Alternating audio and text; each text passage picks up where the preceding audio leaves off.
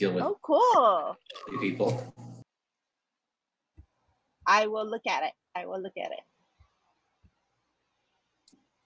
Leslie, I'm just folks, I'm just checking the live stream right now to make sure that that works when we eventually do that later. Yep, that works. Totally works. Leslie, I'm just folks, I'm just checking the live stream right now to make sure that that works when we. Great. That test is done. That's going to go through. That's going to go through HowlRound's Vimeo, which will go to HowlRound. So. Great. And Awesome. will we be able to get a recording to post for Facebook or one of our Yes, I will make sure that this starts record. It should be set on automatic record already, but I will make sure that that happens once we open the house in about 10 minutes. So I'm done with my tech check. So if everybody's lighting looks great. You all look fabulous. Cool. And so I don't need to look fabulous since I'm not going to be in here. So, but you do. And yet I do. Okay. Yeah. So I'm good. Thank you. Thanks, Ariel. I will also. The Q&A should also be activated as well. So you'll be able to see questions in there. I will be looking at Facebook as well. And seeing if any questions come in there, and if I do, and I'll occasionally look at HowlRound too, although questions rarely come into there, and I will drop them into the Q&A as I see them. In the Q&A. Okay, great. And we're expecting one more NEA person, Eleanor Billington, who's really the point person for the Q&A on our end. And her whole job, she was just brought in for 2 months just to deal with ARP stuff. So that's like her thing. She has the expert answers that we don't know. Awesome. So just keep an eye out for her because you may need to give her permissions to do video and stuff, Ariel. Yep. Absolutely. And Leslie and Leilani, have you had a chance to meet my colleague Brandon? Brandon, I feel like I may have seen you on a different webinar or something. One never knows. It's very possible. I feel like we've done multiple guidelines webinars in the past, but it's nice to meet you. Nice to meet you. How do you say your last name?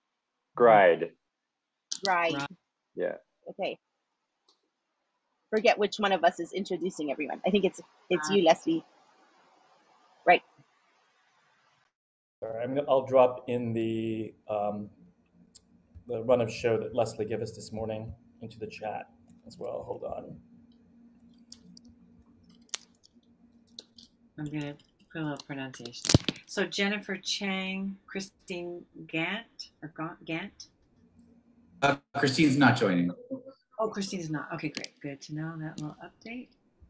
Brandon Gride, Greg Reiner, Ian Julian Williams. Hi, Ian.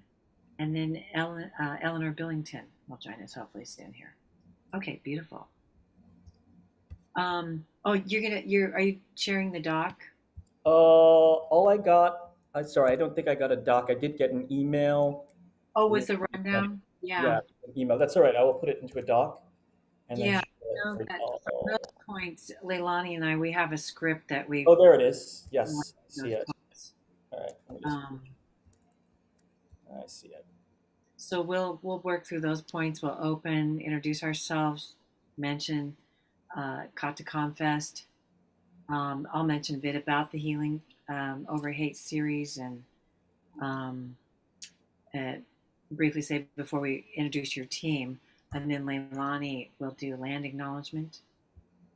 And mahalo to Leilani for that. We'll come back and we'll introduce each of you. We'll use just your titles because then we want to leave as much time for the presentation as possible because I'm sure you all have incredible bios.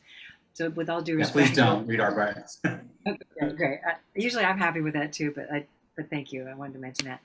And then we'll give you a warm welcome for being with us and we'll just pass the baton on to you. The floor will be yours. And then I know you'll indicate to us when it's time to transition. And Leilani and I will bring Eleanor back with us to lift up the chat, answer questions. And of course, if any of you can answer questions too, please do chime in. And then as we get close to our 90-minute mark. If there's a lot of questions, certainly we'll leave about 5 to 7 minutes before the end of the session, that 90-minute mark, to just come to a close, thank our funders, including the NEA. And then we'll be out with our final mahalo anui, aloha. Yeah. And do we want to control our own videos so that when we're not on, we can turn off our video? Yeah. And then when we're announced, then we'll turn our video on. That's a good idea. So that you all will be featured. Once we introduce you, I mention your names and your titles, then maybe turn your video on. Yeah. And Leilani, you want our videos off at the beginning then? Yeah. So we get to our part? Okay, great. And when it comes time to the Q&A, Leslie, will you be, well, first of all, how many people do you think have registered? Do you have any idea, Ariel, how many registered? I didn't track that. I'm not Yes, I did. Let me just go into Zoom, find out. Give me one moment. That'll affect how I would question about how we want to do this. Yeah. If it's like 10 people, we can always have a conversation. Let's see. Webinars. We know we get a lot of viewers when folks can't get away to watch. Yeah. A lot of viewers. I guess what I'm thinking, so the last one I did, which was almost 1,000 people, the hostess was with AFTA, just because it was impossible to keep up with the Q&A. So the host at that point just kind of like picked what she could, and a lot of them were the same question. So is that the role that you would be doing, Leslie? Just saying to us, here's the question we want to ask? Yeah. Yeah. Okay, perfect. This is, there's considerably less than 1,000 this time, but there's 25 registered, but then there's always folks who watch on HowlRound and always folks who watch specifically on Facebook. So I'll have to sort of I'll run back and forth from both those places and see. And that's actually not a bad number, because when you think about it, our number of theaters isn't in the hundreds. But we've encouraged individual artists to watch as well, or to spread the word. So just the theaters they work with, or eventually they may run something or be a part of something. So we just know it's a good education too. Yeah.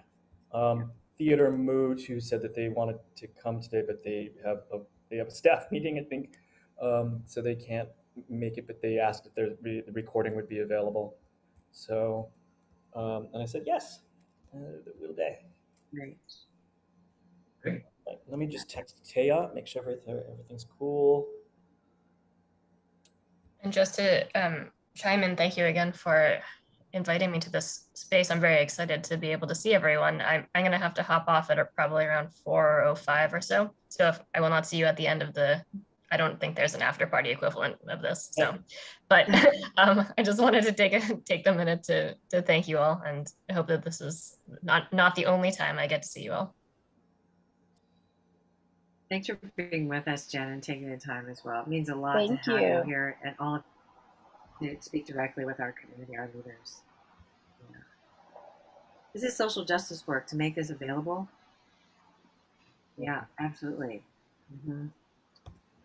Help us to be able to submit strong applications. Yeah. That's what we're hoping. It's a very small step, but we're trying to take as many of these small steps as possible right now. Great, thank you. Hello. Great. I'm all set, tech-wise. I'm waiting to hear from Taya from HowlRound, but she's pretty good about getting back to us quickly, so we should be all right. If people want to take a short break before we go on, you have it. I'm going to turn on just the first screen. Here's Eleanor. Oh, perfect. Hi, Eleanor. Hi, everybody. I'm sorry to be late. I was on the phone with a potential applicant, so thank you for your patience. I apologize about that. How's everybody? Hi. Thank you, Eleanor, for being with us. I understand that you're our specialist, so we'll introduce folks, but also when we do, feel free to turn your camera on then so folks can see you. And then when we transition to the Q&A, Leilani and I'll be sure to, kind of call you back up as our specialist. Yeah. That sounds great. Thank you. And you guys may have already discussed this. You all may have already talked about it, but do you have both your Q&A box open as well as the chat function for people? Okay. Okay. Because that will just help me to try to navigate between the two in terms of questions. Yes. And I'll make sure that the chat is, should be, I'm going to make sure that everybody can use it. Do you want me to leave it off during the presentation and then turn it on for chat? Or have it on the whole time? Here's a question. I know we're going to encourage folks to, type in their land acknowledgement, where they're zooming in from. Okay, so just make it, allow attendees to chat with everyone. All right, great. So that's already set up. And let me just make sure the Q&A is set up. And Eleanor, there's also questions coming out on Facebook that Ariel's going to cut and paste, I think, into our chat for you. Okay. Maybe helping out. Yeah, That's great. Jumping back and forth. Great, thank you guys. And is someone going to monitor the chat and sort of throw the questions out, or do you guys want me to do that to the group? Did you already discuss that again? Sorry for being late. No, I have not. Leslie, what would you prefer? Well, I'm happy to come back on, bring you back on, Eleanor. Maybe together we can, if there's a lot and it's zooming by, we can kind of tag team. Sure. Yeah, great. Some of the questions I imagine you'll be able to answer directly. Yes, exactly, hopefully. And it's good maybe that the chat is open too during this session, because if there's something that's easy and you all don't feel like it's a distraction, I'm happy to go ahead and just quickly answer someone's questions, provide them a link, whatever would address them immediately. Because I know it's nice, if you're waiting and waiting to have your question. That's awesome. Thank you. Sure thing. Awesome. I'm sensing, because Leilani and I can tag team this way too. If you offer some information, knowing our community, we may also add a little question on to that for clarification, or knowing the situation some of our folks come from, we may kind of ask something connected. Yeah. Okay. Great. And stop me too if you have clarification for me. If you think if I'm not hearing something well or understanding, then please stop me. And hopefully we want people to, we won't be asking them directly. So it's hard. You can't tell if someone's typing, if they're really getting it. Sometimes it's hard without that back and forth, I think, when you're talking to someone in person. So please stop me if you have concerns or anything like that. Great. Thank you. Mahalo. Cool. Since it's supposed to start at 3:30, I'm just going to do a share screen and go ahead and start live streaming. And all right, so we should all go off camera, right? Yeah, go ahead and go off camera. I'm going to do Leslie and Leilani, okay. Yeah. Leilani, do we stay on camera? No. Yes, but go ahead and go off. Go ahead and go off, because it's still like 3 minutes till. You guys get a break. Okay.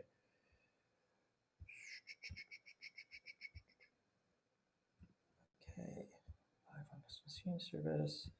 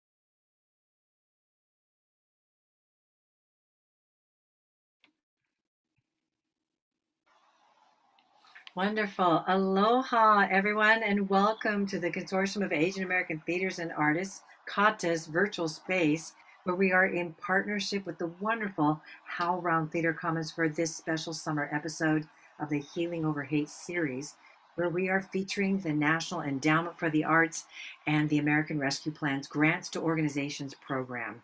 I am Leslie Ishii, and I am honored to serve as CAATA's board president. And aloha kako. My name is Leilani Chan, and I am currently serving as the co-chair for the 2022 CAATA Conference and National Asian American Theater Conference and Festival, Ku'u'aina, Ku'upiko, Ku'ukahua, Return to the Source. And today we are proud to host this information session with representatives from the National Endowment for the Arts, speaking on the American Rescue Plan. CAATA's series, Healing Over Hate, exemplifies our commitment to work in service of our AAPI Native Indigenous artists and theaters, and this includes organizing efforts in coalition with our colleagues, our BIPOC artists and BIPOC theaters of color, to work towards our collective thrivability. We believe this is a matter of social justice, to end the false notion that artists should starve to do their work and have a career, and to counter the effects of systemic racism and anti-Asian Pacific Islander, Native Indigenous hate and violence pre-COVID, and as you know, as it has grossly escalated during this global pandemic. And in a moment, we will introduce our esteemed NEA team that will help us to be educated when submitting these grant applications to survive and thrive as we hopefully come out of this COVID-19 pandemic sooner than later. And before we do, let us invite you to offer where you are tuning in from. Let's take a moment to reflect for ourselves where we are individually. And if you would like to put the names of the tribes, bands, and peoples who are the stewards of the land you are currently on, please do so now in the chat. If you do not know, but would like to research for the future who the indigenous peoples are of the land you are in, Ariel, our esteemed CAATA staff member, communications manager, and all things live internet Zoomish here is Ariel. Ariel, if you could put the link to the native land acknowledgements in the chat, that would be great. I right now am calling from the land of the Kanaka Maoli in Hawaii. I am in the Ahakua'a of Nu'uanu, looking out over the Pali Freeway and Punch Bowl in Honolulu, Hawaii. And as you are typing in your land acknowledgement in the chat, it is part of our practice, and it may be part of yours, to take a moment to acknowledge the respective lands we are gathered on and the Native and Indigenous peoples, past and present, who are the stewards of these lands. We feel it is important to acknowledge the history of how what we call the United States was created, and to name that the oppression and violence experienced by people today is rooted in that history. So we challenge ourselves not only to name the peoples, the land, and history, but also ask, how are we naming this history in our daily work? How are we developing deep relationships with the Native peoples where we live and work?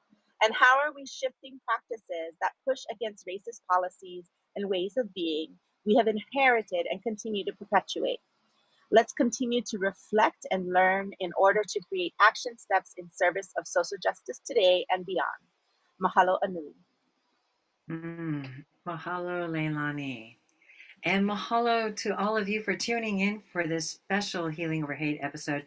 Again, the American Rescue Plan's Grants to Organizations program, where we get to learn from these dear colleagues. So now it is my honor and pleasure to introduce our esteemed representatives from the National Endowment for the Arts, who will guide us through this session. So I'd like to welcome Jennifer Chang, the White House Liaison and Senior Advisor to the Chief of Staff. Hello, Jen. Brandon Gride, Director of Presenting and Multidisciplinary Works and Artist Communities. Hi, Brandon. And dear Greg Reiner, Theater and Musical Theater Director of the Performing Arts Division. Hi, welcome, Greg. And Ian Julian Williams, Theater and Musical Theater Specialist. Hi, Ian Julian. And Eleanor Billington, American Rescue Plan Specialist. And Eleanor will be supporting with the chat and the Q&A when we eventually transition to that section of the program. So please give a warm virtual welcome to our guests. Mahalo Anui for being with us. Leilani and I will also support in monitoring the chat, as I know, again, we will have questions in due time here. So to those tuning in, again, we welcome you and invite you to track your questions because, like I said, our presenters will get to those once they share their presentation. And with that, to our NEA guests, the floor is yours. Thank you so much for being with. Mahalo Anui. Thank you so much, Leslie. The warm welcome. As Leslie mentioned, my name is Jen Chang. I use she, her pronouns, and I'm the White House liaison and senior advisor to the Chief of Staff here at the National Endowment for the Arts. By way of visual description, my grandparents are from mainland China on one side and China by way of Hawaii on the other side. I have dark brown hair, dark brown eyes, and I'm about 5'1". And I just really wanted to thank our esteemed partners at CAATA and HowlRound, especially Leslie, Leilani, Ariel, Kahai, and others, many others who did so much work to make this particular gathering a reality and have been supporting the field, especially the AA and HPI community, every single day during this unprecedented time. In particular, the gathering that we're a part of right now as part of the Healing Over Hate series is just such a strong example of the work that is so important that's happening at this time. I think for me personally, the combination of providing a space for discussion, reflection, along with productive steps to take, as well as centering the arts for healing is absolutely critical now more than ever. So thank you very much to all of our hosts. And thank you to my colleagues at the NEA, from whom you'll hear many more detailed descriptions than what I'm about to give, but they are extremely, in my 6 months here, I've come to learn how dedicated civil servants they are, each and every one of them, and thank you very much again to them. So before I pass the mic to them, I wanted to briefly speak about what we're hoping to discuss and accomplish today. The goal is not only to provide a deep dive into the American Rescue Plan funding opportunity, but in broader strokes to demystify the National Endowment for the Arts and our application process overall.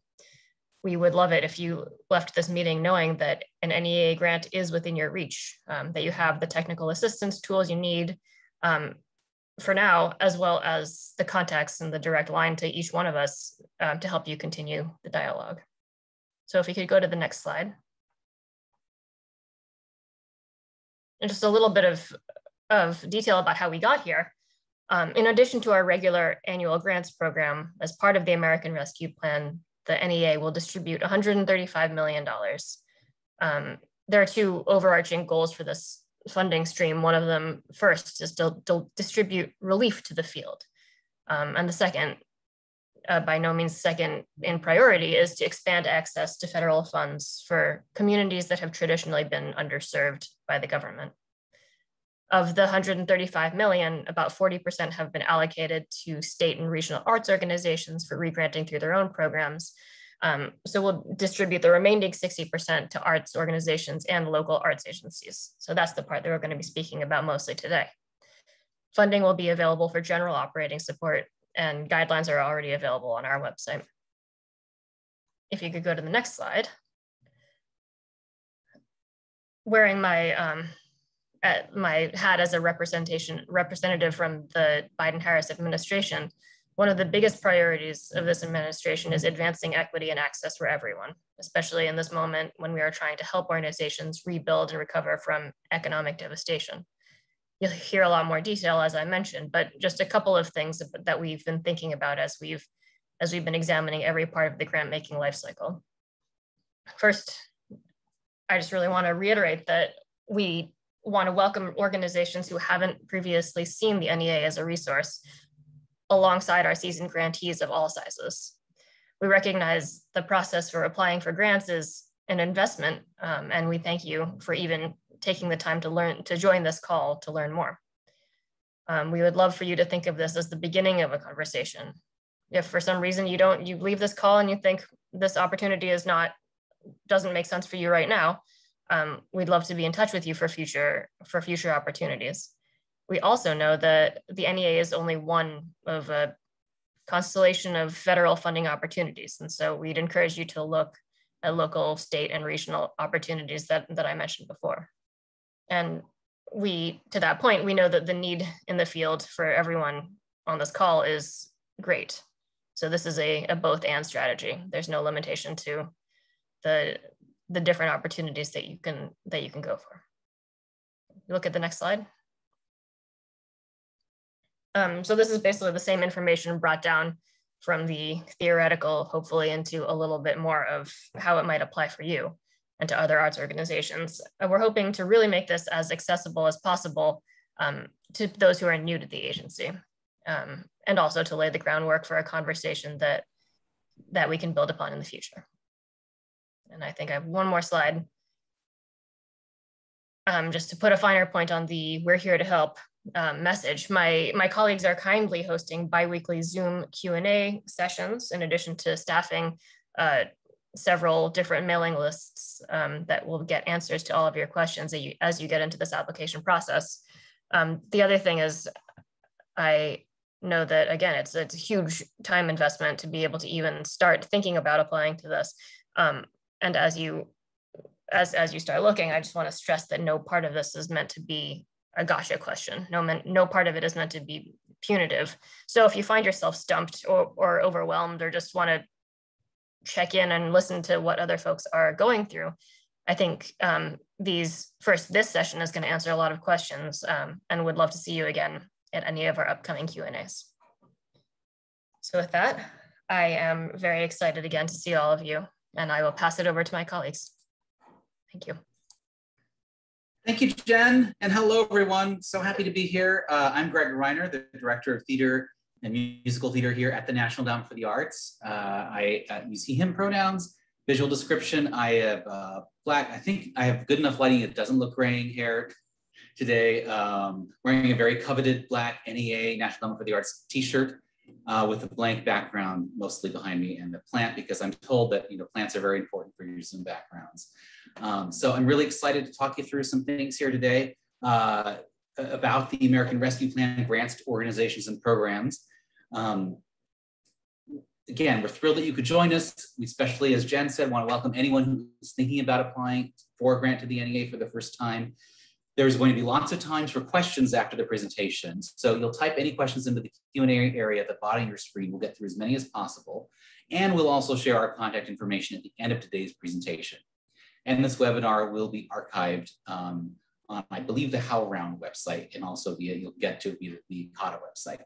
So if you only remember one thing from this webinar, we hope it's this. We understand that applying for federal funding and managing a grant can be a significant undertaking, and we strive to ensure that all applicants receive the support they need throughout the process. And we really welcome the opportunity to connect directly with you. Next slide. The National Endowment for the Arts is an independent federal, oh, excuse me, I think I had you advance too quick. So pardon me for that, but I will just continue with saying the National Endowment for the Arts is an independent federal agency. We provide funding for the arts in all 50 states, DC, and US territories. Each year, we award thousands of grants to provide all Americans with diverse opportunities for arts participation. Check out the grant section of our website, arts.gov, for a listing of our regular grant programs, and don't hesitate to reach out with any questions. We encourage you to learn about these grant programs in addition to what we're going to talk about today, and we look forward to supporting you throughout the process. And now we'll go to the next slide. Thank you. The American Rescue Plan is designed to fuel the nation's economic recovery from devastating economic and health effects of the COVID-19 pandemic. Funds allocated to the NEA in its historic legislation represent a significant commitment to the arts and a recognition of the value of the arts and culture sector to the nation's economy and recovery. Next slide. Rescue Plan funding is available through two separate competitive opportunities: grants to organizations, which we'll talk about today, and grants to local arts agencies for subgrant. A special note to any local arts agencies tuning in if you're here, if you meet the eligibility requirements, you may apply to the Grants for Organizations program for general operating support, or to the Grants for Local Arts Agencies for subgranting, but not both. Next slide. The Grants to Organizations program will be carried out through one-time grants to eligible organizations to support their own operations. Unlike other NEA funding programs that offer project-based support, rescue plan funds are intended to support day-to-day business expenses or operating costs and are not specific program opportunities. Next slide. Applicants must be nonprofit tax-exempt 501c3 U.S. organizations, units of state or local governments, or federally recognized tribal communities or tribes. Applicants may include, but are not limited to, arts organizations, local arts agencies, arts service organizations, and other eligible organizations. We do not fund direct grants to individuals. The applicant organization must have completed a 3-year history of arts programming prior to August 12, 2021.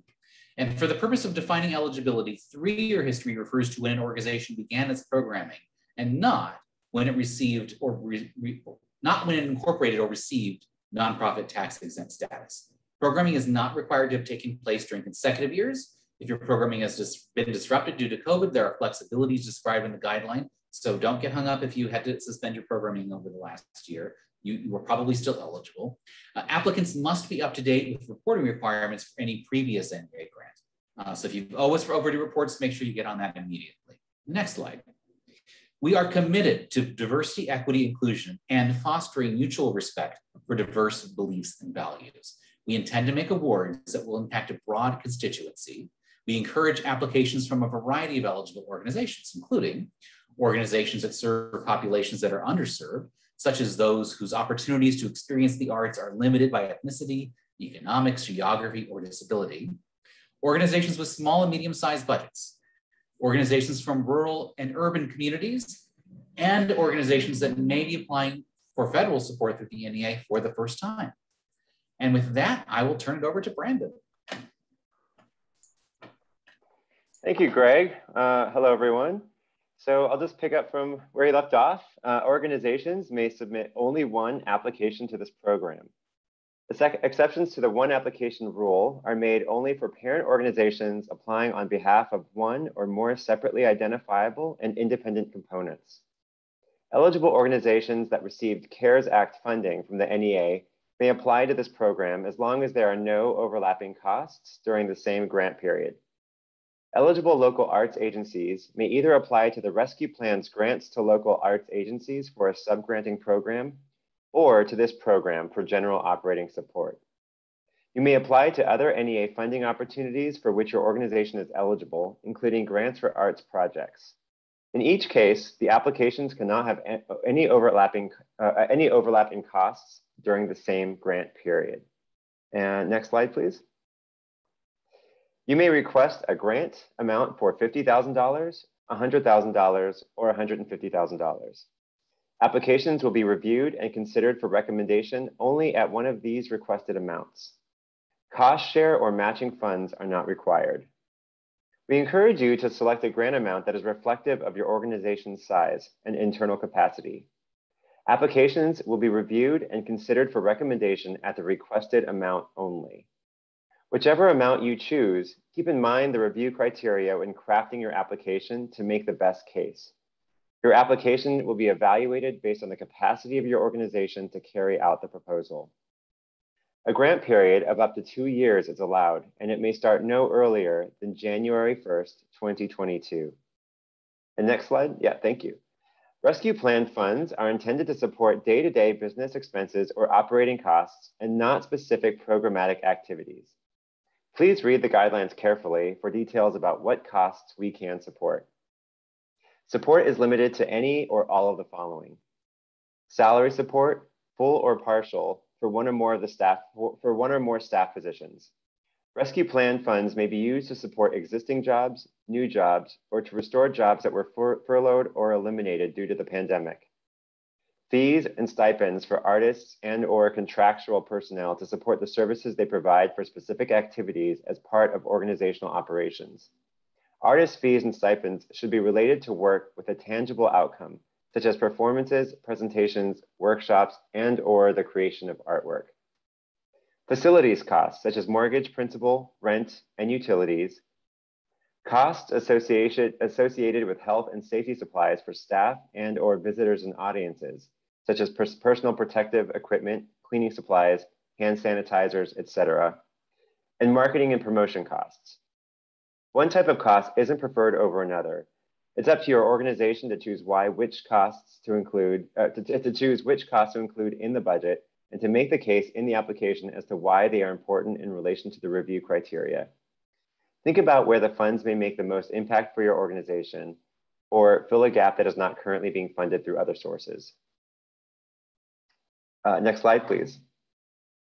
All applications are reviewed by advisory panels made up of diverse groups of citizens from around the country. Panelists will consider the review criteria of artistic excellence and artistic merit, including the proposal's significance to the mission and core work of the organization, the ability to carry out the award as shown by the alignment of the budget and other resources with the goals and requirements of the ARP funding opportunity, as appropriate, the potential to have an immediate impact on the arts workforce, and as appropriate, the potential to serve and or reach individuals whose opportunities to experience the arts are limited by ethnicity, economics, geography, or disability. Panel recommendations are shared with the National Council on the Arts, which then makes recommendations to the Arts Endowment's chairman. The chairman reviews the council's recommendation and makes the final decision on all grant awards. And then we can continue just staying on this slide here. So submitting an application is a multi-step process. For part one, you will submit to grants.gov the application for federal domestic assistance short organization form. This is a brief form that will collect very basic information about your organization. For part two, you will fill out the grant application form in the NEA's applicant portal. This web form is where you will enter the majority of your application material, such as the proposal description and budget information. Grants.gov and the NEA's applicant portal are two separate online systems. And the next slide, please. So in order to use grants.gov, you must first obtain a DUNS number from Dun & Bradstreet and then register with the System for Award Management, also known as SAM.gov. If you are a first-time applicant, start this process now. Allow at least 2 weeks for your SAM.gov registration or renewal. You'll also need to ensure that your organization is registered with grants.gov. As a reminder, SAM.gov and grants.gov are federal government systems, and registration in both systems is always free. The guidelines on our website have links to these sites, as well as links to video tutorials to help you get started. NEA staff does not have internal access to SAM or grants.gov, so if you run into technical difficulties with either entity, you should reach out to them directly via telephone or email. And now I'm going to turn it over to Ian. Wonderful. Thank you, Brandon. Again, folks, my name is Ian Williams. I'm a theater and musical theater specialist here at the Arts Endowment. I use he, him pronouns, and by way of a visual description, I am a Black and Asian mixed race man with short curly hair. I'm wearing a blue button-down shirt, and I'm in a room with some artwork behind me and some plants as well. Going on with the presentation. Because we anticipate a large number of applications for this funding opportunity, applications will be submitted in 2 separate groups, one for organizations with legal names beginning with A through L, versus one for organizations with legal names beginning with M through Z. The different submission windows will not affect the timing of grant review or your organization's ability to receive a grant. To determine which group applies to you, use your organization's legal name as it appears on the current IRS 501c3 status letter or in the official document that identifies your organization as a unit of state or local government or as a federally recognized tribal community. Do not use your organization's popular name if it's different than that name. If you are unsure which group to select, read the guidelines for some helpful tips or contact us. And we'll stay on this slide, please. Both the A through L group and the M through Z group will have the same Part 1 grants.gov deadline, which is August 12th of this year. However, the Part 2 deadline for the A through L group and the M through Z group will be different. Group A through L, Part 2 of the application submitted through the applicant portal will be open on August 19th. The deadline to submit Part 2 is August 25th at 11:59 p.m. Eastern Time for Group A through L. For Group M through Z, the applicant portal will open on August 27th. The deadline to submit part 2 is September 2nd at 11:59 p.m. Eastern Time for group N through Z. Again, please contact us if you are unsure which group to select. Next slide, please. The American Rescue Plan Grant Opportunity Guidelines are available on our website at arts.gov. To locate the guidelines, click the menu button at the top right of our homepage. It will be an icon with 3 horizontal bars, and then click on Grants. Next slide, please. Next, scroll down to the American Rescue Plan Grants under the heading Grants for Organizations. Next slide, please. And then select American Rescue Plan Grants to Organizations in the list of options on the left-hand side of the screen. Next slide, please. Carefully read the program description. I also encourage everyone to review the other links on the left side of the page for information such as eligibility requirements and application deadlines. If you need to reach us, click on Contacts. Next slide, please. To access the application instructions, go to the How to Apply page. Part 1 instructions will walk you through how to submit to grants.gov. Next slide. Part 2 instructions will walk you through how to submit to the NEA's applicant portal. Click on the link to the Part 2 PDF instructions. Even though you won't have access to the applicant portal until the dates we mentioned before each group, all the application questions are available now in this PDF, so you can prepare your application early. The PDF includes instructions for accessing the applicant portal and how to access and retrieve your agency tracking number, which will be used as a password to access the portal. Next slide, please. We encourage you to go through the applicant resources area in the guidelines. Technical assistance includes frequently asked questions, an applicant checklist, a summary of common application mistakes, a grant application form tutorial, grants.gov and sam.gov resources, instructional videos, signups for live applicant question and answer sessions with our staff, and many other items. Please check them out. Next slide, please. The frequently asked questions section on our website covers a lot of ground. We want to highlight a few questions from this section. Number 1, can I apply to the American Rescue Plan if I have applied for other Arts Endowment grants this year, or other federal relief funds such as the Shuttered Venue Operators Grant or the Paycheck Protection Program? And the answer is yes, you can. However, as Brandon mentioned before, it's important to remember that you cannot use multiple federal grants to fund the same activities or costs. Each grant should cover something different and fund something different. Additionally, you can't use American Rescue Plan or other federal funds in order to meet the matching requirement of other Arts Endowment grants programs, such as the Grants for Arts Projects program. Next question, are work samples required for the American Rescue Plan applications? Answer, no. You will not be required to upload work samples or submit other materials. Another question, rescue plan funds are for specific general operating costs only. What is the difference between a project-based grant and a general operating grant? And the answer is, while rescue plan funds may support work that goes into programmatic activities, these grants are not project-based. In a project-based grant, all of the costs must relate to the execution of a specific project. In operations-based grants, eligible costs are not tied to a specific project.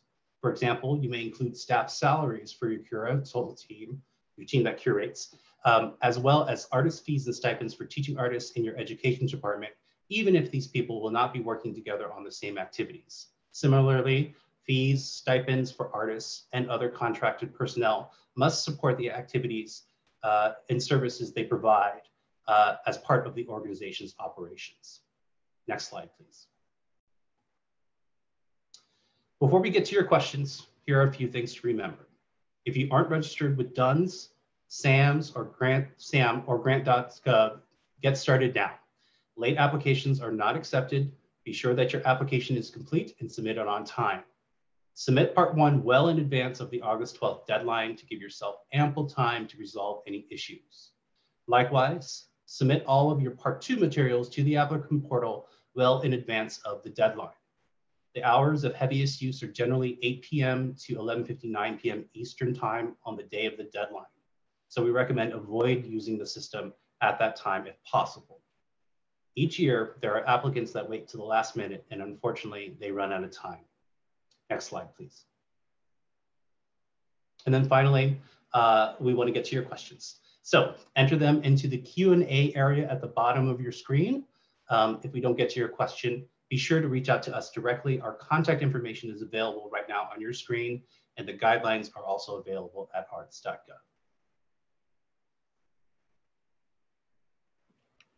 Oh, thank you, Ian, Jillian. Thank you, Greg.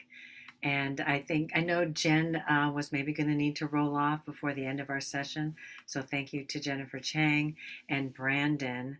And now I'd also love to invite Eleanor to the screen. And Leilani, when you get a chance, come on back. We'd love to field any questions, any thoughts, observations you might have, or clarification you might need. Yes, Eleanor, shall I pass the baton to you? Sure. Thank you so much, Leslie. Just hello again to everyone. My name is Eleanor, and I'm working as a specialist for grants management on the American Rescue Plan. I am a white woman. I'm wearing a blue top. I have long brown hair, and I'm sitting in front of an uninteresting white wall. I'm sorry, there's nothing behind me. But it is the furthest place from my children, so it is nice and quiet so that I can spend all my attention on you all to answer your questions. And I just want to say before I begin that I am here to help. I will be the individual who is manning the phone lines and also the general inbox for the American Rescue Plan. So please, I'm glad to connect with you all this way. Know that there's a human on the other end of that contact information when you have questions. So I will go ahead and also drop our general American Rescue Plan contact information into the chat so that everybody can see it.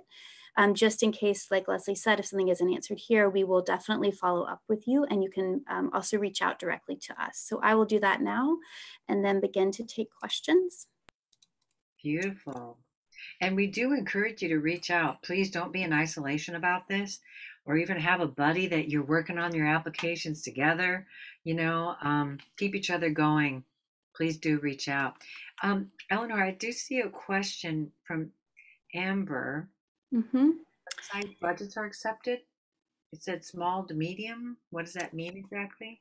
That's a great question. And we've had a lot of people ask us, you know, is there a budget threshold? What do you mean by small? What do you mean by medium? And I don't have a direct answer for that because we don't want to prescribe what a small or medium-sized budget is. We know that that really differs depending on the organization and where you are located. And so we want to be respectful of that and also give you the opportunity to request an amount that you think is the most effective for your organization based on your overall operating budget. And you'll have a chance to tell us why you selected the amount you did in the proposal narrative. So you'll have the opportunity to say, here's why we need this particular money for artist fees or for staff salary. So you'll have a chance to tell us why, and also to tell us how your request relates to the capacity of your organization to manage the grant. Because one of the criteria is organizational capacity, staff members who would be available to work on the project and that sort of thing. So it's something to keep in mind.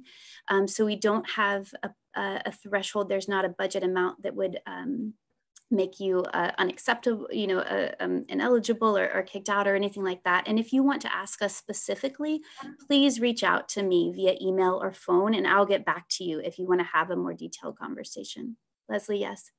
Beautiful, thank you. Oh, I just want to share, folks, if you're looking for me on your screen too, I have dark black hair, short, flips up a little at my shoulder length, and I'm wearing a kind of a dusty pink sweater. And I'm in front of some mountains and beautiful water on Tlingit-on-Nee. With that, Eleanor, or maybe Greg, I know you have an answer. This is a critical question for us, actually, as folks of color, Black, Indigenous, because often with grants, because of our size, we're only allowed to apply for a certain amount. Sometimes foundational or governmental grants are based on the size of our operating budget, and it actually keeps us very poor because we don't quite get enough to really recover, even in pre-COVID days. So do you have any thoughts on that? And Greg, I think you may have had something more to add as well. I will add to something and then dovetail into what you were saying, because I think it's super important, Leslie. Just to make sure there's no, because sometimes that question about the budget size is the way we have expressed it in our FAQ, people interpret that to mean we only accept small to medium-sized budgets, and that's not true. You can be any size budget and apply. The reason we're calling that out is because often, as you said, folks with smaller or medium-sized budgets don't know if they're eligible. They think they might be too small, and there's no such thing, particularly in this case because it's not matching funds. So to your other point, Leslie, I would say, and this is part of the thinking of why we didn't say you could only apply for X amount if your budget is X amount, and we're letting you all choose the amount, was exactly what you're talking about to be more equitable. And so I would say, I would encourage you, if you are, say you're a small, and I'll just make up a number, and this is not, it is just me making a number for the sake of a conversation. Say your budget is $100,000 a year. If you want to apply for $150,000 for this grant, you are eligible to do that. What I would encourage you to do is talk about, and some of the things, language you even just used, Leslie, talk about why that amount is important to you in your recovery and rescue from this program. And I think you could probably make a compelling case for why that amount, why now, but make sure you address that.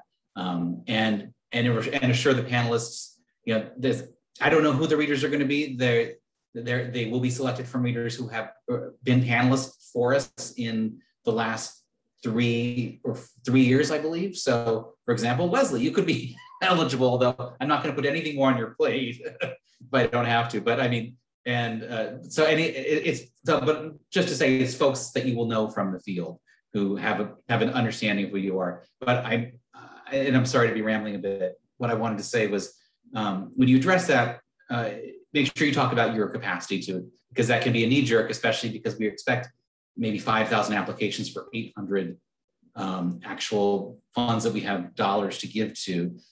So make sure you don't give a panelist any reason to disqualify you, right? Or to rank you down. Say, make sure you talk about how you do have the capacity, even though you might look small on paper. If that's the case, you can responsibly spend these taxpayer dollars. And I'll leave it at that. That's huge, Greg. Thank you so much. And I hope that sticks for the duration, because that has been a very challenging issue for a long time now. So we're kind of breaking the mold with this. Fantastic. Well, let me quickly then start, and then I'll let someone else talk. But I think that's important too, especially because we only have 800 of these grants or so. But we're hoping that people may, if they're new to the endowment, will apply for a regular Grants for Arts Projects programming, which the next deadline will be in February. So you got plenty of time to work through this, figure it out, and make sure you apply again for next time. Our normal grant program, again, there's no budget minimum, the grant size amounts are $10,000 to $100,000. And again, we don't tell you that the catch is in our normal legislation for our regular grants, you do have to match them. So if you get a $100,000 grant, you have to match that with $100 of funds, the $100,000 of funds that you've raised elsewhere. That's the one little thing that can catch you if you're potentially a smaller organization, but we don't tell you what you can apply for, as long as you can match it in the regular program. Beautiful. Eleanor, I see there's some more questions here. Is it possible to provide us with phone numbers for the technical professionals for the SAM.gov and the grants.gov? Oh, I think that might have gotten answered then. Okay, it just went away. And you're on mute, Eleanor. On mic, turn your mic on. Oh, thank you. Thanks, Greg. Sorry. Thank you, Leslie. Yes, I just answered it while you were typing. So it does disappear from the Q&A, but I believe it was Christina who asked that question. So I sent the direct link for grants.gov, and I will also send the one for sam.gov, and I will also put those in the chat so that everyone can see them. I would recommend just having them handy as you're completing this first part of the application. And it's a lot of federal acronyms and it can be really tough. So again, we've said it a lot, but please reach out to us if you have questions and we can direct you. If we can't help you, we will direct you to the people who are able to help you. I believe there was another question too about applying for artist fees that go towards productions and workshops that are a part of core activities. And the question was, do these funds support that work? And in short, the answer is yes, they do. You can use ARP funds to pay for artist fees that are for artists who are doing ongoing work with your organization. And it may be ongoing work with a specific program, and that's okay. I know there's some confusion and communication issues, I think, around programmatic support and then operational support, because this is different for the Arts Endowment. So those are very great questions to continue to bring up. Please ask us. We also had a question about fringe benefits too. And the question was, you know, if we're able to offer health insurance to our staff, is this eligible? Can we include that? And the answer is yes. Beautiful. Eleanor, I see another question. It says, my organization started unofficially mid-2018. We didn't incorporate until May 2019 and got a tax-exempt status in June 2019. You mentioned a 3-year history of programming that could begin before receiving a tax-exempt status. In our case, could we count the work in 2018, or does it have to start from the time of incorporation only? This will determine if we meet the minimum 3 years work history. Thank you for the amazing work. Thank you for that comment. And yes, you can. So you can count the work in 2018. It's okay if that work happened before the incorporation. I see another entry in the Q&A. Hi, Eleanor. Is it possible to get further assistance with this? I have been on the site at that link following the directions and unable to locate the form. I know this may be basic for some, but I have not been able to find it based off of the instructions. Yes, I can send you a direct link to the form itself. It will be found on grants.gov, and that may be part of the confusion. So it is really confusing. We have arts.gov, right? And this is the National Endowment for the Arts website. This is where our guidelines are housed. This is where a lot of the things that my colleagues just discussed live. The applicant resources are at arts.gov.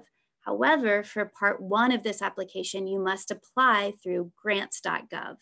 Grants.gov and arts.gov are different. Grants.gov is used by anyone who wants to apply to a federal entity for grant funding. So if you are applying to the National Endowment for the Humanities or Department of Ed or Department of Defense, you would have to use grants.gov. So that is the first step in this process. And I think maybe that the form you're looking for is there, and there's a link to it from our website. So I can also send you that form directly. Christina, please email me at the numbers that we posted in the chat, and I'll follow up with you directly. Thanks. Everyone, please do offer more, any confusion, clarification you'd like, any questions. I just want to share too, for CAATA, I worked with our dear treasurer, Joan Osato, and I want to make sure everyone gets on your SAM, get your SAM number, because start that process, because it does require a notary to sign. So you might have to locate that person, meet them masked up or, outdoors to get that taken care of. Anything you all want to mention on that? Because that's kind of that first important step as well. I can speak to that a little bit, and please, for my colleagues at the Arts Endowment, jump into, please. It is, Leslie, it's a really great point. It can be a little bit of a longer process. So you may need to get a DUNS number, and that's a pretty quick process. We have instructions for how to do that on our website. It can usually be obtained within the day that you log on to their website to get it. But registering with sam.gov can take a little bit longer. And they do have a dedicated help desk. I will post that information in the chat too. The help desk is really wonderful. They have access to sort of the back end of sam.gov, which Arts Endowment staff, we don't have that at the NEA. So they are the experts, right? They're the place to go because they can look in and see things that we can't if there's an issue. But if for any reason it's not working, or you're struggling, or you just need like an emotional boost because sam.gov is difficult, which we get. I mean, it is really tough sometimes. Then please email us and say, look, we've been working on this. Is there anything else you recommend? Is there, any encouragement you could provide, or, just to let us hear your feedback too, because yes, we don't control that website, but we do control a lot of our own guidelines, and we can also shape how we provide technical support in the future. So your feedback is really helpful too. So I don't know if others want to speak to sam.gov. But. Well, Eleanor, I think that encouragement to reach out to either sam.gov or grants.gov is really useful. They're there to help. And for those who are familiar with our website and wondering how do I get in contact with SAM.gov and grants.gov, I know we shared the information in the chat, but if you're familiar with our website, it's in the How to Apply section under Step 1, under Part 1. And we have those contact numbers and even emails there for you to reach out to those two agency or administrative ends of grants.gov and SAM.gov, but call them. I think that's the best thing to do, especially now that the deadlines are coming up. Reach out to them directly. And as a grantee and a applicant, I want to just remind everyone, do it now. Don't wait to the deadline for the SAM application, because I can't, even as a grantee in the past, the SAM does lapse, and you don't want to get caught at the last minute assuming that you're up to date and then find out, oops, I'm not, and then have to go through all the rigmarole. And I say that from experience. So please do it. Awesome. You know, thank you for offering a way to talk to somebody, because we're online doing these things, and sometimes you just wish I had a human voice to talk with and help me walk through it or move through that process. So that's huge to get an actual person on the other line. That helps the process. I see another question here. It says, we were founded in 2011, but only incorporated as a nonprofit and received tax exemption this year. We haven't filed a Form 9. We haven't filed a Form 990 yet. We won't until August. Will the application require a Form 990 audited financial statements to complete our application? No, so not at this stage. So right now, what you will need to have is that status that you're incorporated. So the registration with the IRS, that paperwork will need to be in place. And in order to register with grants.gov and begin this process, you'll need to have some of that paperwork in place. Also, SAM will ask you for some things in relationship to your status as a 501c3, as a nonprofit, but it will not, those particular forms will not be required from the Arts Endowment. I hope that answers the question. There's another question in the chat. Are organizations that are run primarily by volunteers eliminate an organization in terms of organizational capacity? So I think that is a question about if the organization is primarily run by volunteers. Are they eligible? Yes, they are eligible. Please, thank you so much for your interest in applying. Please, reach out to us if you have other questions, but that is it's not a problem. I don't know if others or Greg, anyone else wants to speak to that, but we've heard from a lot of individuals who are in that situation, or their organization was not run by volunteers pre-COVID, and then due to everything that's happened over the last 18 months, it's the case now more and more where organizations are being entirely run by volunteers. I will dovetail a question I've gotten in other contexts about that volunteer, which is if you have gone back to volunteers, but you want to bring people back to pay them, you can absolutely, right, Eleanor, use this money to bring back staff that you put onto full-time, or you put onto volunteer basis or furloughed, and paying people is great. So that's totally allowed. I wanted to ask a question that's not necessarily, it kind of dovetails on this. Many of the organizations of color, even pre-COVID, pre-pandemic, were operating on a shoestring budget because we rely primarily on audiences that are low income. We don't have seasoned subscribers or annual donors. So many of our organizations were already underfunded, understaffed, semi-volunteer, 100% volunteer. Is there, and I know this is a big question, but the funding that is coming through this year is phenomenal, at least for my organization, Theater Productions, and I know other organizations of color. Generally, I have the feeling like this is the way it should always be. So is there any conversation about continuing funding organizations in this way beyond the crisis moment? That is a wonderful question, and thank you for speaking it and for letting it be in this space. I appreciate that a lot. I know I won't, I know my colleagues at the NEA do too, and I don't know. I don't know, and I don't know what other conversations have been going on at the Arts Endowment in regards to that. But again, we appreciate it. I appreciate that feedback. I was taking some notes while you were talking. And so thank you. And I know maybe Greg or Brandon may be able to speak to this more as directors. I'm not sure. I don't want to put anyone on the spot, but I do.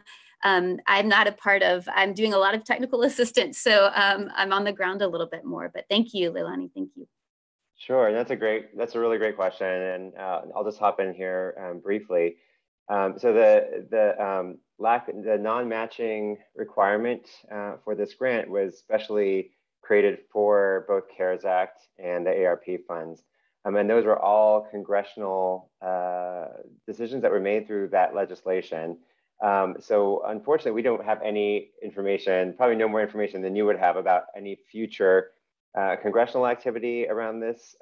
However, as I think was mentioned earlier, so many of the practices that we have put in place for ARP to try and engage greater audiences, practices that we're trying to create more equitable access to federal funding to the NEA.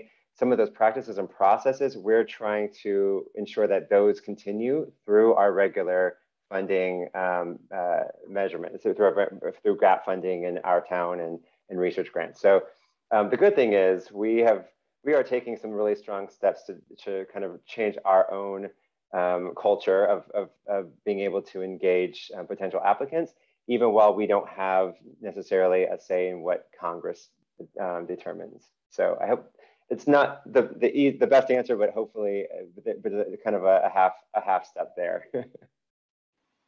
Thank you so much. I just want to ask that question, because as I'm going to be filling out this application, some of the decisions I'm having to make right now is like, yay, I get to fund this staff person who's been working half-time or volunteer. But my concern is if we expand and then don't have that money 2 years from now, I don't want to be laying people off. I want to be able to keep them. So that's why I asked that question, as long as the conversation has been begun. Absolutely. And there are kind of, oh, sorry. Oh, please go ahead, Greg. I was just gonna say there's sort of two buckets in these conversations that we have. There's things that we can change as both staff and appointees, and there's things that Congress has to change. So the matching is by Congress. So that's really almost in your hands and not in our hands as people who talk to, because we're not allowed to have those conversations directly. But that's not to put it back on you, but that's what people on the field, and that's why this particular grant was not matching. But as Brandon said, there are a lot of things that we are learning and feedback that we can do. They're just policy. So both things are super important conversations that we're having. But again, it's the stuff we can control. Whatever that mantra is, things you can change and things you can't change.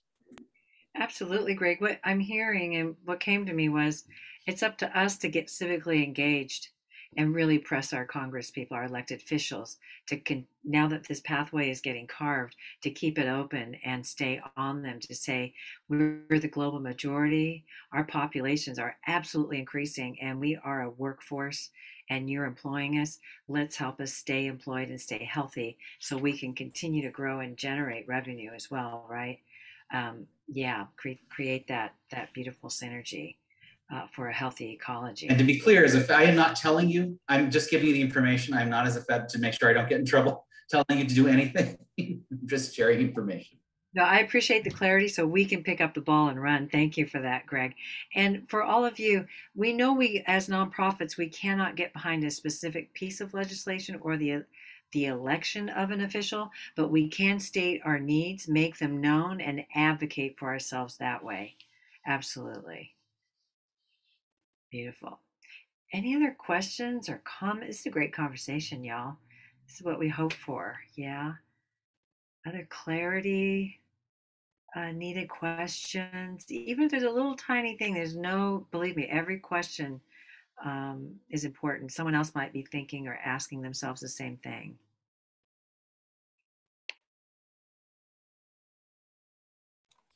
While people may be thinking, Leslie, is it okay if I say one more thing? So we have an applicant resource section on our website that is excellent. I know my colleagues have referenced it. I'll send you the direct link below too, but it has several things depending on how you sort of like to absorb information. There are some written FAQs there. There are several videos that NEA specialists have recorded that are really great for breaking down the different portions of the application and kind of walking you through it. And you also get to see the staff, which I think is, you know, it can be good to have a bit more direct interaction. So I'll drop that link in the chat here too. I'll just make one more plug for the resource section. Thank you. Now I'll also add, Leslie, you said it so wonderfully. Sometimes it's good to talk to a person. And I know I reference call sam.gov, call grants.gov, but you can also call us. If you're on the website and you're having trouble locating something, I'm happy to walk people through. There are no small questions when it comes to these opportunities, so feel free to call us if you want to. And I'll also add on to that, and I think just, I think Greg might have said this earlier, that even if ARP timing isn't the right timing for your organization to apply, this is great timing to begin thinking about the February deadline.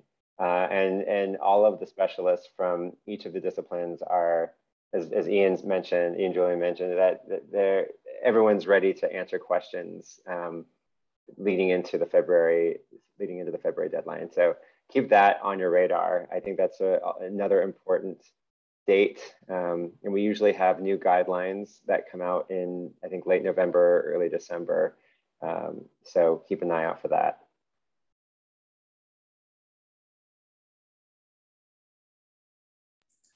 And we revise those guidelines every year. So if there are things you think, whether we can change it or not, just share them with us, because, you know, like in the really the late winter, as we all start as a team every year, we look at, see what can we change this year. And next year is a big year for our guidelines because there's something called the Paperwork Reduction Act.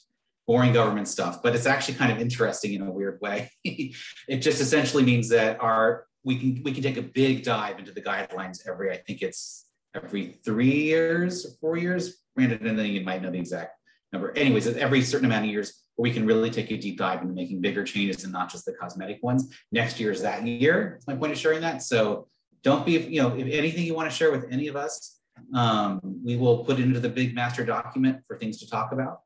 And they're going to be starting on that, I think, in March. So get it in early if you've got things you want to change, even if, you know, whether we can or can't, we'll certainly consider it and talk about it. Beautiful. See, I'm just curious, of the folks who are still able to be on with us, you can certainly do it anonymously in the Q&A or in the chat. How many have either won an NEA grant before? Maybe you've applied, but you haven't yet received one. Or is this your first time applying? I'm just curious if you care to populate the chat or the Q&A with that. Yeah, just what's the experience of our community with the NEA?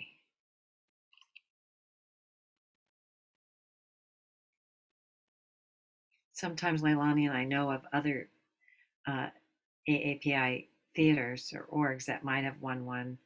And certainly CAATA has been able to apply and win one, or more than once actually.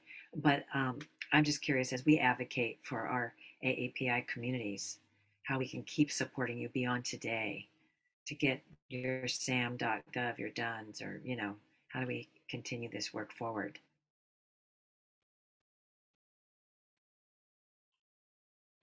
I don't see any responses yet, but that's okay. I wish we had a hand raised. Oh, we do. Do we have a raise hand function? Tia has received NEA funding. Great.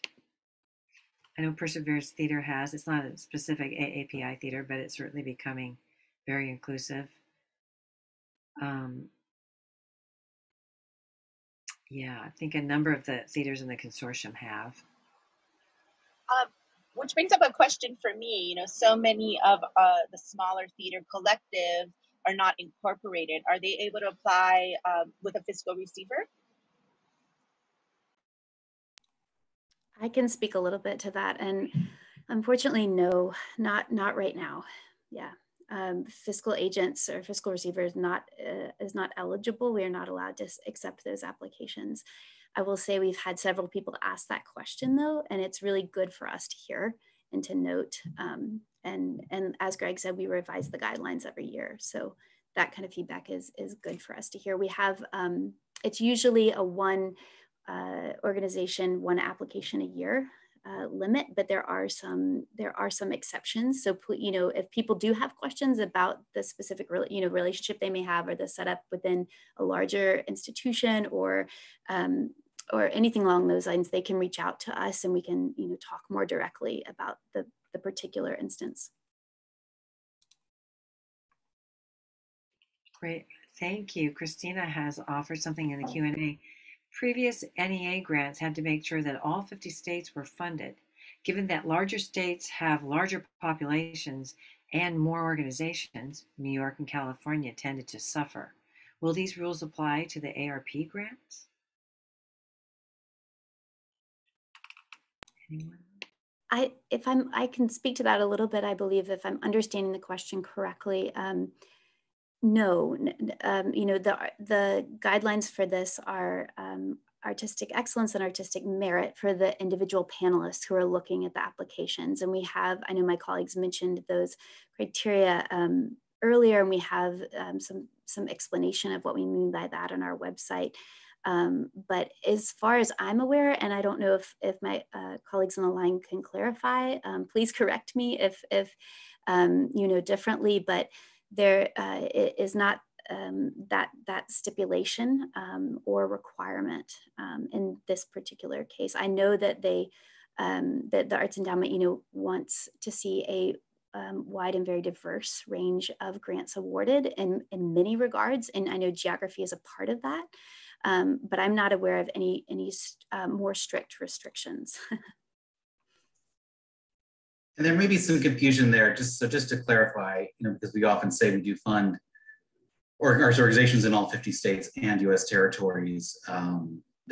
So that's not what that means is that there is a project funded, not for ARP, but for our regular grants. There is a project funded in every single congressional district. That's not any kind of criteria. It's just that, you know, through the course of 1,000+ grants that we make in a normal year, and I don't know what the exact number is, we do make sure that there is one in every congressional district. But that's a yes and kind of scenario, which is a happy one for us that we actually get one of those in a regular year to make sure that, you know, that everyone does get something in their district. But that's not that's not a you won't get it because someone else got it in a specific district. But regardless, I don't think that's any kind of criteria for ARP.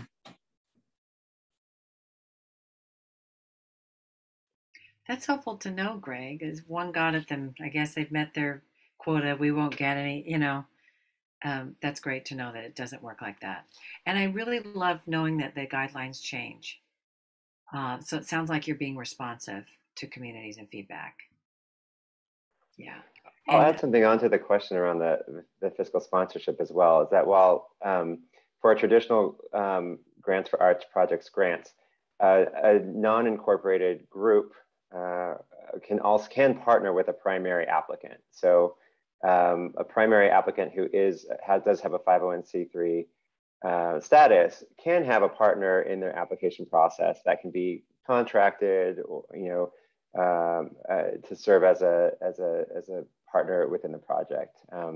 So just to also kind of share that while they can't apply, they can be connected to another project's primary applicant.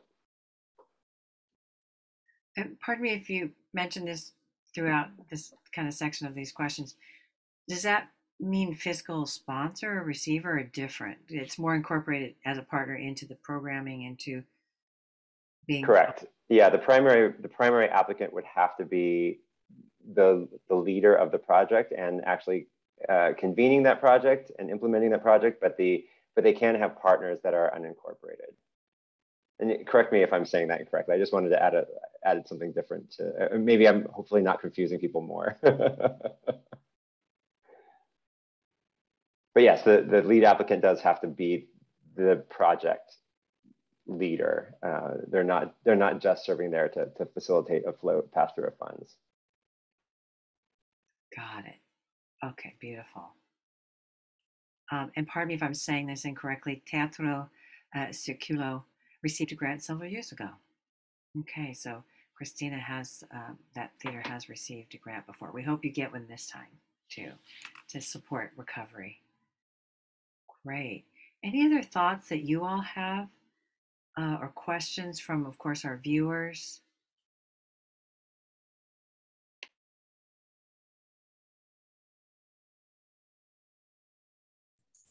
If we are winding down, I would say, kind of word of encouragement and reality.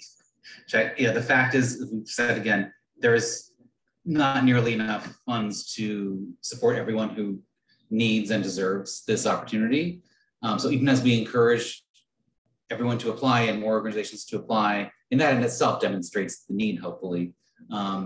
Please don't be discouraged if you don't get it. Again, we try to make this much simpler than our normal applications for exactly part of that reason. We don't want to add more burden to people out in the field that are already struggling. But also, if you don't get it, don't be just, I hope you do get it. If you don't get it, please don't be discouraged or frustrated. Just talk to us. Make sure you get into the loop for next year's grants. Know that we're here. We want everyone. If we could hand it out to everybody, we would. But we still, I just don't want anyone to be discouraged knowing what the odds are. And I'll reiterate, in our normal for theater, and this is just for theater. I don't know about our other disciplines. Brandon, you could speak to your discipline.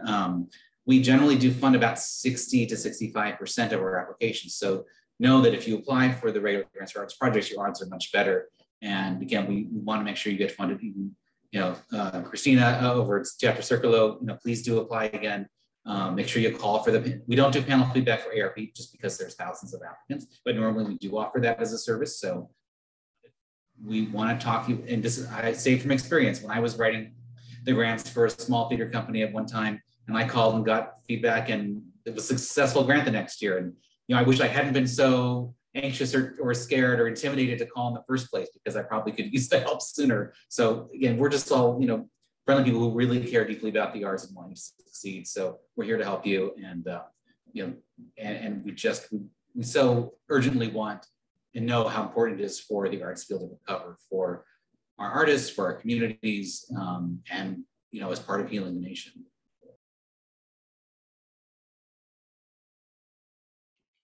Beautiful. Maybe we can move to a close if we don't have any other questions or comments in our chat or Q&A.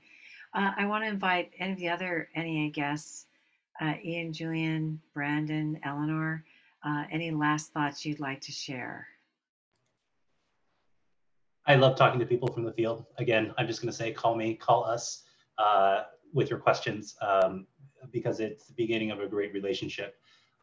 Sometimes practice makes perfect, and we want to be able to assist that and facilitate that in the way that we can.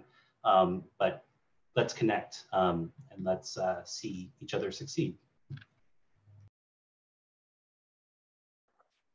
I think Ian Julian said it best. I don't know if I have anything else to add to that. I think it's really, we are happy to be able to provide guidance and suggestions as folks are looking to apply for grants. So again, I just second him, reach out to the staff, reach out to the team.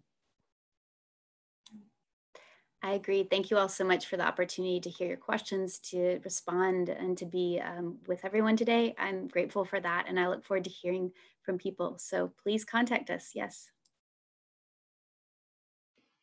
Beautiful. Thank you so much. I want to remind our viewers that in the right lower corner of the chat, there's 3 little dots. You can save the chat so that information that our dear colleagues here have put in the chat, if you haven't already somehow cut and paste it for yourself, you can save that chat, and that information is there for you to refer back to. It'll upload for you once you close off the Zoom. Yes, and thank you for repeating that, Eleanor. So it's right there. Beautiful. So I think, shall we come to a close, Leilani? Mahalo anui to Jennifer, we know rolled off already, but Brandon, Greg, Ian, Julian, and Eleanor, thank you. Mahalo anui for being with us. This was such an informative and important session. So our communities are educating themselves and have this chance to submit the strongest possible application for the grant. And mahalo anui for your support and the support, of course, our federal government, so that we can survive and recover from this devastating global pandemic. So we say to our folks tuning in again, also mahalo anui. Please do refer to these resources by the NEA. It's great to hear your voices, put a voice to the other end of a phone, also to have seen your faces, so that it feels very personal and humanized. It's not just transactional. So please do use those resources that have been shared. Again, resist isolation, buddy up, help each other through. Us CAATA folks are happy to do that with you as well. And let's get those grants, everyone. With that, I'll pass it to you, Leilani, for your portion of the close. Oh, can you turn on your mic? Great. Yes, I double tapped. I just wanted to say thank you again to those of you, our panelists here today, for sharing and doing this workshop. We want to mahalo to our funders, which includes the National Endowment for the Arts, to CAATA, the Consortium of Asian American Theaters and Artists. And we also are proud to be supported by the Doris Duke Charitable Foundation, the Ford Foundation, Theater Communications Group, the New England Foundation for the Arts. And we also want to mention our partners with HowlRound Theater Commons, which has been helping support not only this workshop, this webinar, but also our series that we've been doing over the last year, plus the virtual series that we have now been doing as part of CAATA to maintain our relationships. And of course, we want to thank very much our CAATA individual and organizational members and donors that make this work possible. We want to invite everyone to plan to come to Hawaii in May 2022 for the CAATA Confest, which is going to be amazing. And one of the main reasons we didn't just do a virtual conference is because the point of Confest is to see each other and be together, and also to share the incredible cultural history here in Hawaii and its relationship to theater and the Native Hawaiian and Pacific Islander theaters here, which will be forming the base of our Confest in 2022. So it'll be unlike any other in the past. So please join us. And also go to the CAATA website and become a member today. You'll get advance notice of when we will be selling the festival passes and all other information that we can get. We send that to our members first. And we look forward to seeing you in person. Go ahead, Leslie. Great, thank you. And of course, please, no amount too small. Please donate. Your support, as Leilani was saying, makes it possible for CAATA to continue its national leadership, to raise our visibility throughout the theater field with programming like today that advocates for equity and justice and advocates for our community's health and well-being through this Healing Over Hate series. We're fostering and advocating for our needs and our visibility in the field. And of course, like Leilani mentioned, for the 2022 CAATA Confest, make sure that that can happen. So again, our deepest gratitude to everyone who tuned in. And you can find the session on our Facebook page, on the HowlRound site as well. And please do spread the word to those who were unable to join us. That's the beauty of being able to record this. And of course, as Leilani mentioned too, I'll say again, don't hesitate to visit CAATA.net for updates. And we will resume this series this fall. I also want to say there are national committees that are advocating for our federal support to continue. So keep letting us know your feedback, because I carry that information representing all of you to those committees and to that national work, so that we can come out of this pandemic and truly recover and continue and build our communities. We are the global majority, and therefore we have a lot of work to do to keep building, growing, and to still be here. So thank you everybody for joining today. Stay safe. If you haven't already, we encourage you to get vaccinated so we can get back to live theater. Yay. Mahalo. Mahalo. Ahui ho. Mahalo.